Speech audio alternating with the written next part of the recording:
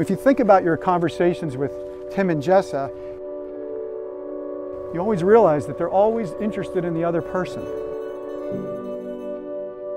They always have something great to say about their friends and their family. They really cherish those relationships. They are a couple for others who always share their gratitude for the support and friendships they have. Stay close to these two. They're awful special.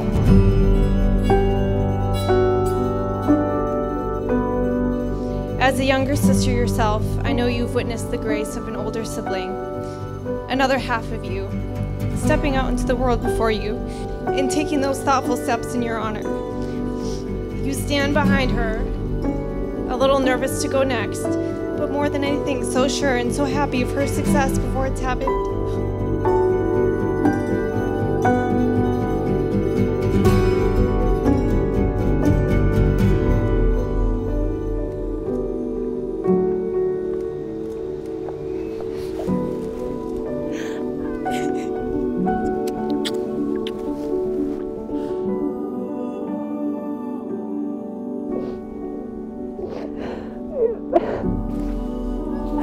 Wow. Wow.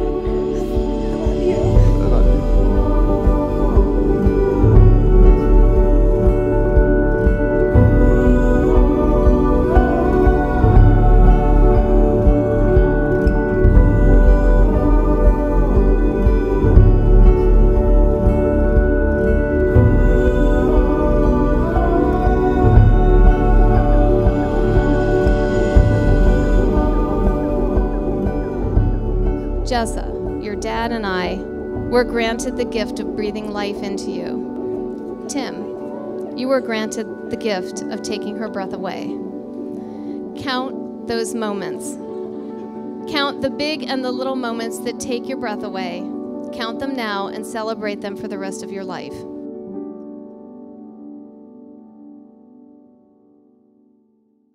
The love of God, unutterable and perfect, flows into a pure soul the way light rushes into a transparent object.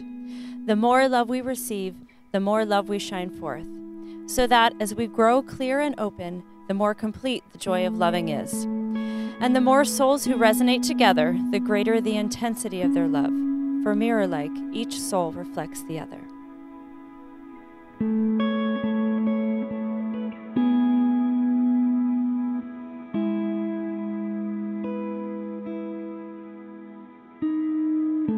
Tim, I couldn't be more happy for you to be a part of this.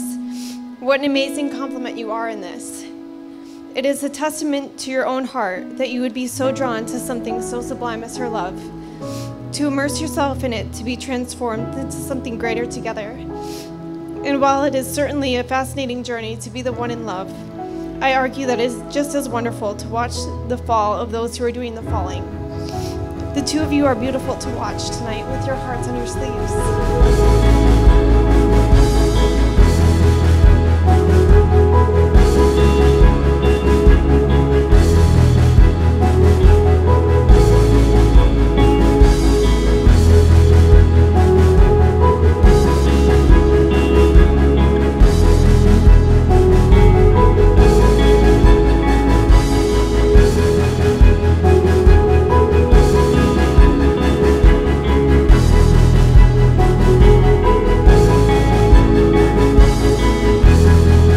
Mr. and Mrs. Timothy and Jessa